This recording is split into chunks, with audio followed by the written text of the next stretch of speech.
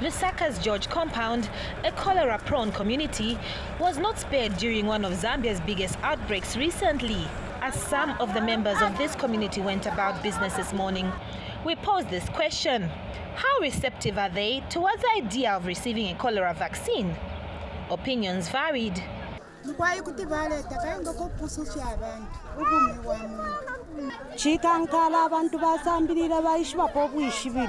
Bantu mukukana shishiba echirelenga nemfa shire kana shire konkana mbambi barakana nomba ifo turasenda tapale ifo tumono obwafya mukati mu mubiri but nasino po problem ndali bamena unabana amwa baitabebu na this time tikali now.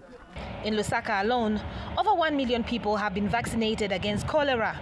The Zambia National Public Health Institute has revealed that more vaccines will be available to the public soon. We have vaccines in country, the WHO vaccines, but then those ones are only given in emergency. Like if we confirm a case, that's when we can give.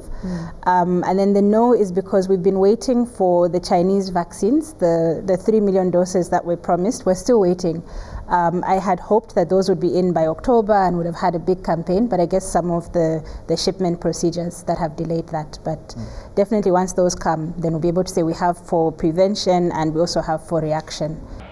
The institute says a reported outbreak in some parts of Zimbabwe has ensured the increased surveillance on border towns. So that we are aware of what's going on the Zim side.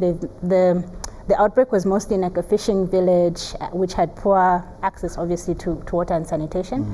They have discharged all their patients at the moment, and so it has been controlled.